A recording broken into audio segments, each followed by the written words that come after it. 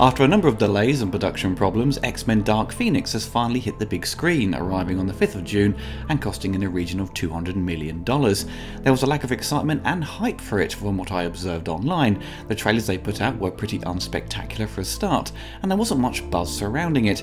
I'm sure fans knew this film was coming after X-Men Apocalypse, as it sowed the seeds for Jean's eventual transformation into the Phoenix. But I think after Apocalypse, moviegoers' interest in this series was starting to wane, and seeing another one that dealt with a storyline that had been tackled before in X-Men The Last Stand, it's difficult to get excited because you know it's going to follow similar plot beats. The critics so far have panned the movie, others have been less harsh, but overall the general consensus is that it's failed to live up to expectations, and is a disappointing end to the series that has lasted nearly 20 years. With the film's story, it opens in 1975 with 8-year-old Jean Grey inadvertently using her telekinesis to cause a car accident that kills her parents. The doctors don't know what to do with her.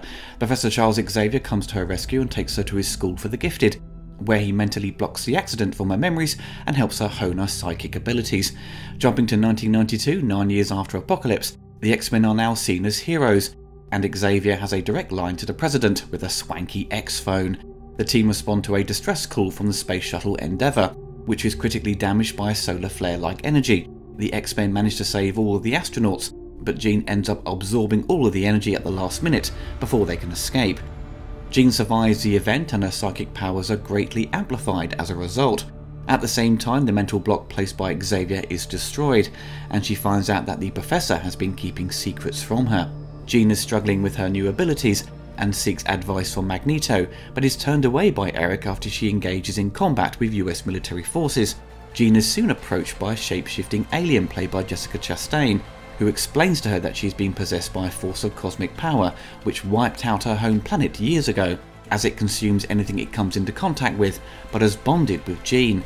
The X-Men have to get to Jean before it's too late, and save the planet from this cosmic force inside of her.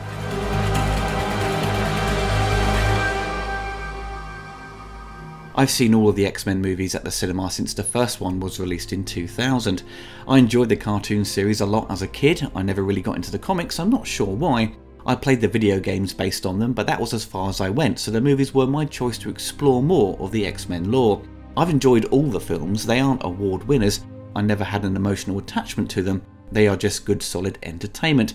There are obvious clunkers along the way, but they are fun nonetheless. I think many of us going into this film would have heard the poor feedback it's already received from critics and fans of the franchise, and their disappointment with this finale to the series. So I went into this film with very low expectations, and was expecting an average film at best. I do think the early reviews were right, but I still got some enjoyment out of it, and don't think it's a bad movie overall. It just doesn't really deliver a satisfying end to this franchise under 20th Century Fox. Sophie Turner as Jean Grey has the whole film resting on her shoulders, which is a lot of pressure for a young actor, but she does a pretty good job with it and shows her tender and angry sides very well. You can see she is battling her personalities as her dark side tries to fight for dominance in her mind. It's just her dialogue is a bit by the numbers. Jennifer Lawrence as Raven doesn't have much to do in this movie, and is clearly not interested in reprising her role. I wasn't too keen on the series' direction to focus more on Raven as a main character and leader of the X-Men. She is just a shapeshifter and worked best as a supporting character and muscle for Magneto like in the first X-Men trilogy. I think a number of the actors were contractually obligated to return and are just going through the motions in this film, and there does seem to be a lack of passion and energy in their performances. Ty Sheridan for me comes out on top as he really nails the performance of Cyclops and gets a lot more to do in this sequel. I've always been a fan of Cyclops despite him being a bit of a boring character.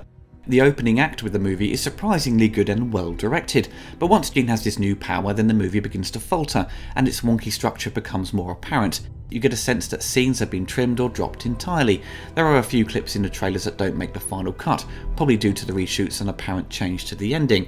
Characters appear underdeveloped, the introduction of the alien shapeshifters is not very well implemented and feels shoehorned in.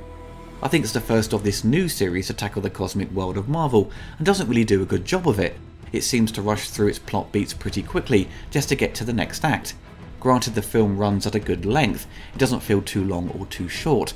I distinctly remember being disappointed at the short length of X-Men The Last Stand. This one just feels like each act is underdeveloped. The X-Men series has always had major issues with continuity, characters' backstories and motivations change, and the producers never seem happy with the outfits from film to film. The new X-Men outfits look pretty naff and like cheap cosplay outfits. What happened to the outfits they teased at the end of Apocalypse? Finally we got the costumes that resemble the comics, then they ditched them entirely.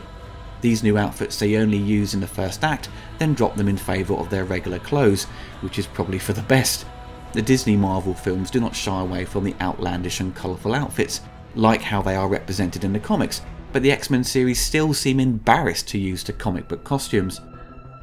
The visual effects are pretty impressive and remain consistent throughout. I quite enjoy the action sequences with the X-Men and Magneto trying to get to Jean as they battle each other in the street. We get to see Cyclops using his pressure blaster far more than ever before. Storm using her lightning attack to the fullest was fun to see.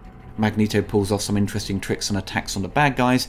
Unfortunately, Quicksilver is completely shortchanged in this movie and is wounded before it gets going. It's always a joy to watch the X-Men work as a team and see them doing what they do best. This is what you've come to see, and the film deploys some nice moments where we get to see that, but ultimately the action scenes won't save a movie with a flawed screenplay, and that has been messed with in the editing process. Another problem with the movie is that it feels very small in scale, and most scenes just end up with people talking in small rooms or corridors. Not every superhero film has to be epic in scale and have huge battles in the streets, but with this being the final film in the series, you would at least expect it to end with a big bang, and round up all the characters so everything is resolved.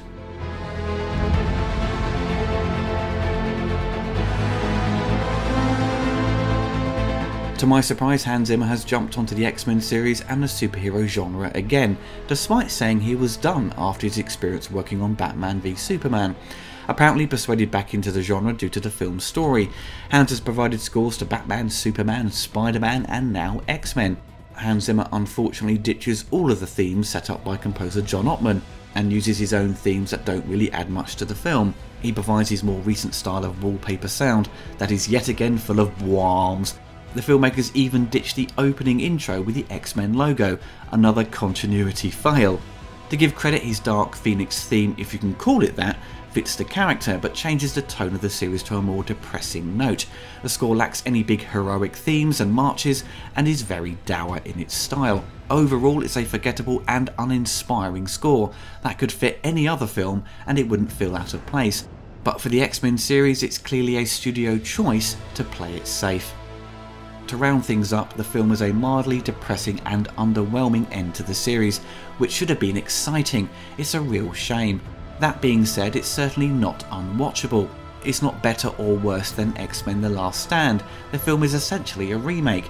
They both have their problems and both don't really deliver a satisfying adaptation of the Dark Phoenix storyline. If you had to pick which one to watch, I would probably say X-Men The Last Stand. The action scenes are certainly more over the top, and Jean Grey does appear more of a threat to humanity, despite just standing around looking evil and not doing much. The director of Dark Phoenix, Simon Kinberg, is certainly not a bad director. He does bring over some interesting visuals and set pieces.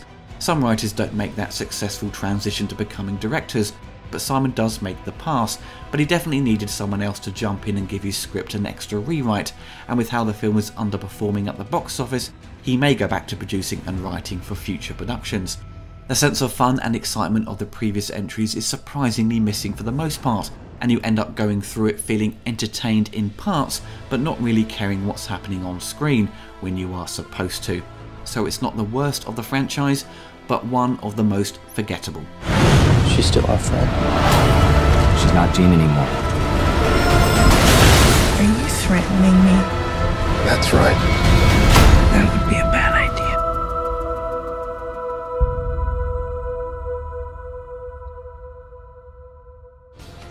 I hope you enjoyed the video. Be sure to subscribe to see more retrospectives and commentaries. Also click on the bell to be notified of the latest reviews. If you want access to exclusive videos and to watch my content a few days before it's on YouTube, you can head on over to my Patreon. Thank you very much.